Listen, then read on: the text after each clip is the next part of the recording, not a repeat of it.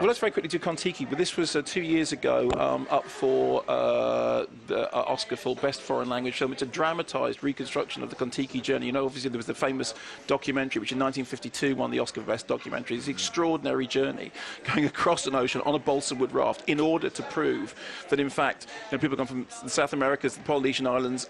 And it's what's great about the movie is, on the one hand, you do get the sense of the madness of the journey, the fact that it's the central character keeps saying things like "have faith," and the other people with him say, "Well, yes, but we're adrift in the sea, and we're all going to die." And it spices the action up with things like there are shark attacks, which are genuinely quite alarming when they happen. But for most of it, it's a retelling of a story which people of my age will be familiar. Yeah. But it tells it in a way. But even though I think the most impressive thing is that though you know exactly how the story is going to end, you know how the story pans out, it's surprisingly gripping.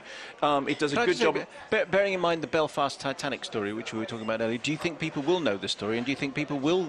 No, I think that there are people who won't know the story of Kon-Tiki. I mean, it's a 15 certificate film, so obviously we're not talking to a very young audience, but it's a, it's a kind of boy's own adventure that is completely, rooted in the truth, and I think it will take people as well back to that documentary. But when you said documentary, you said the 50s. I mean, I remember it in the 70s. The documentary was 52, because the expedition was 1947, and it won the award for Best Documentary in 52. But of course, it was one of those stories which circulated over and over and over. I mean, I think I probably first heard about it on Blue Peter. Yeah, that's right. Exactly. And there was a book, and I remember, and maybe there was another TV show at the time or something, but I remember very much growing up and it being this fantastic story. Absolutely. And it seemed like such a magic to only use the materials that the pre-Columbian settlers would have had available to them. So you use balsa wood, you don't tie the raft together with wire, you do it with what they would have, and then you cast out to sea on the basis that you have a theory that this is how the settlers got there. You don't know. No.